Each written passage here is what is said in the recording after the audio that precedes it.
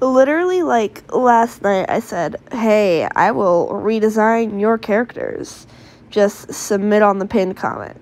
Of course, I'm not doing, like, you know, a ton of characters, but we're going to start with the first one. So, the first person is our lovely, lovely Tik the Protogen, and they submitted our lovely, lovely, lovely Fable. Now, you're about to see the original ref. Sorry for the bad quality picture here. It's a screenshot. So, there was one leading problem with this. It looks way too much like your main OC Tik. Way too much.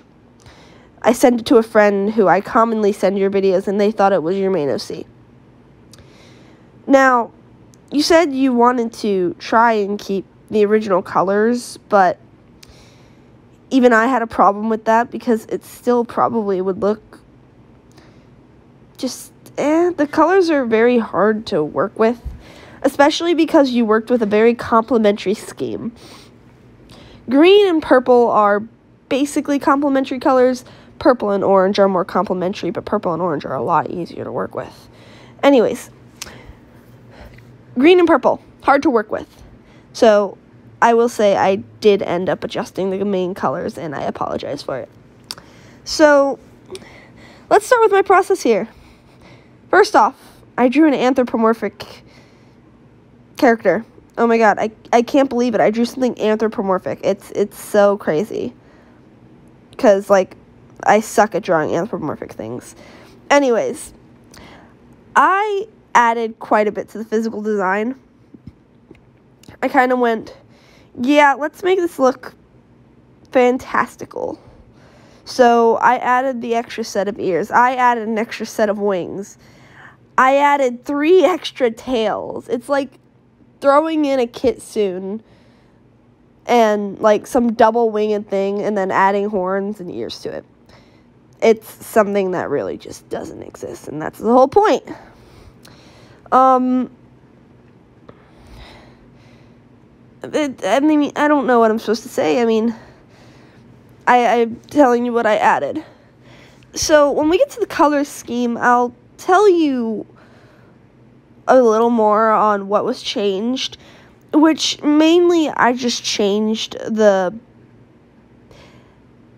I'd say, brightness of the purple. I think I made it a little darker. Just a little. The purple's change is not as noticeable. I changed the green from your really bright, obnoxious eyesore of a green to more of a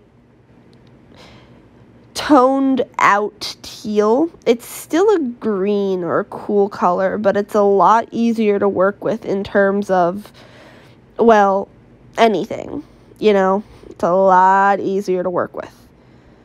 Yeah, it's easier to work with. So you'll see up here in the, up there on the ref, I did adjust the colors. The purple is nearly the same. It's just a little more purple, I think. And the, oh yeah, and I took the black of the body and just made it a little grayer. That's all. It's just so, it's just because, like, that black is so hard to color in. Like, it's like coloring in black line art with completely black. It's really hard to tell what I'm doing. So, these are all changes that if you don't like them, you don't have to use this at all. But I went for what I thought would suit it, per se. Because I did plan on adding extra colors, but adding extra colors to just that purple and bright green would not work. So that had to change.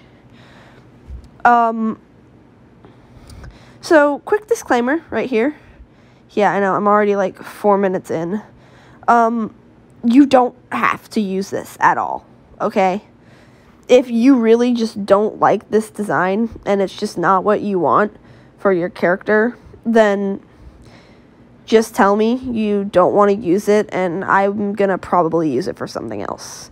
It's kind of just how I go. If you don't want it, you don't want to use it, then I'm going to take the design and do something else with it, because that's just that. Because I understand that things don't suit it.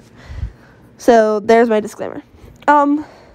I tried to make this design replicatable in a sense. Like, it's not impossible to redraw this. It's a little challenging, per se, but not nearly like half my other characters. Also, I did take the original colors of it, like the black and the green and the purple, and I actually implicated them in very small amounts. You have to look a little closer for it, but that's all. Yep, hope you enjoy. Bye.